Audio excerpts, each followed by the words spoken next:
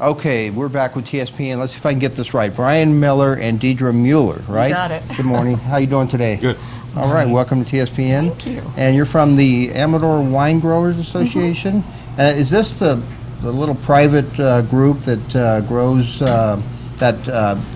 buys grapes and then processes on your own? Oh no, this is an organization of the grape growers. This is the big one. The big one. Okay. 100 members. You guys actually make good wine. I know some people in that other group. So. Oh. Now there's the Vintners Association, and then there's the Amador Growers. Wine Growers. Wine Growers Association. And are you affiliated with some wineries up there? Oh, casually. It's a small community. We're all friends. Which ones do you represent?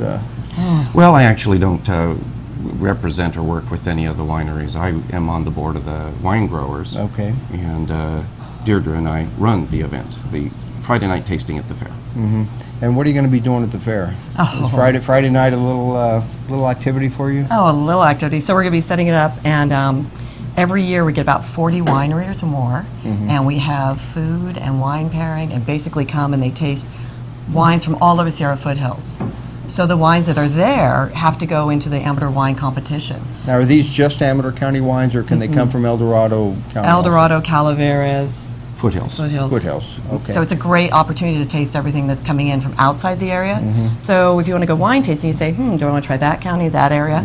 Come to the wine tasting and taste a few of them right there. And it does work. I was up in Amador City a couple weeks ago, and we tasted some there that we said, well, we need to go to that winery. And some of them, one of them was actually over in Murphy's area. Now, do we have, that's considered foothills, I guess, right? Yes, that's Calaveras County. So we cover quite a wide range, Now, these are wines that all went through the actual wine judging at the Amador County Fair? That's right. On June 2nd at the Amador County Fair, that's already taken place, the wine judging. And those wineries then qualify to participate in this tasting. And 40 of them will be there. Now, the grape growers sponsor this. It's a separate entity from the Vintners Association, That's correct. correct? That's right. So why grape growers here and Vintners over there? Some people might want to say, well, what's the difference? Well, that's, you want to speak Well, to that? this is the Grape Growers' only annual event, and it's a fundraiser for the organization. The Vintners Association has the two big events that you might be familiar with, the Big Crush and Behind the Cellar Door. We don't want to talk about them too much. No. What so do one makes the wine and one grows the wine. That's right, but obviously the Vintners wouldn't be around unless the they grape work growers together. were there. Sometimes they are exactly, one winery will have both memberships. Okay. Yeah. And what do you do with the proceeds from the fundraiser, the big fundraiser you have at the fair? That's the money that the growers use to promote, educate, and serve their members. And donate. There's a large charity portion of that as well. So for instance, in 2013, they're going to start up scholarships again for the local high school students going into agriculture, things like that. Okay. Yeah. Let's talk about some of the wines that you brought in today that'll be there. People might have an interest, and there's still tickets available, I'm assuming? There's still tickets available. And it is absolutely packed there, but it's so much fun. Yeah, it's outdoors, so it's nice. It's on the lawn area. And up near the big building by the entrance of the fairgrounds. Exactly, where the arbors are, so it's That's a right. beautiful setting. And it does get crowded, but not too crowded. Things flow pretty well. So It is pretty full, but the thing is you can't walk 2 steps without seeing somebody you know. yeah, can't help you with that. That slows the pace down a bit. All right, let's talk about some wine here that you brought in. Now, these were grabbed at random. They will all be there, these 4 wineries and 36 others. And this is Damas Vineyards. Damas out of Vineyards. Fiddletown. And where's Damas located at? Well, their vineyards are in Fiddletown. They don't have a tasting room, though, so that's not going to be on anybody's map. In fact, that's the case with 3 of these. So We thought it'd be a little more interesting to bring you in the unknowns that you could actually taste there. So where would you buy something like this, in local stores that carry it? Yeah, there's the Amador 360 shop has them. You can also Pokerville. find some of them at Amador, the Vintage Market, carry some, and then Brian saying Pokerville. And what else do we have here? This is, Legendre. So I'm this glad is you said that.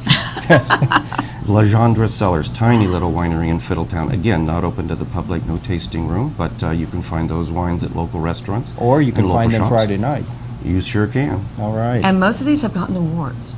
That's the other thing, is that when you're there All of these. tasting, Amador County in the foothills brought home over 300 boards from the state fair, and a lot of these you'll taste some gold winners at the Amador Friday night wine tasting. What is the vintage? What is that? A Rostre is what they're calling it? Very good. It's a blend. You have Syrah, Grenache, Mourvedre. A blend of 5 different wines. Oh, Yeah. it's unusual. Yeah, but it makes for a lovely, lovely wine. You know, we should be doing this like the radio and tasting them if it Oh, wasn't yeah. so early. That's- But We come back a little later. all right, and we have Fiddletown Cellars here. And this is your classic old vine Zinfandel. Is this another one that you cannot get No local at any tasting winery? room. You have to be at some of the selected locations. And they'll be pouring also.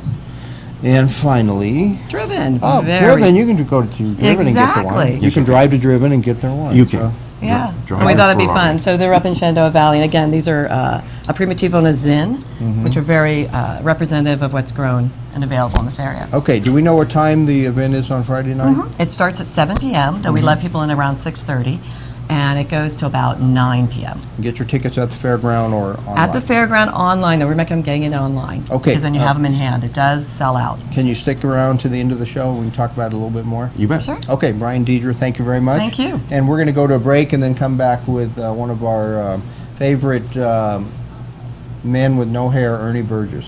You're watching Amador County's #1 news and sports leader, TSPN.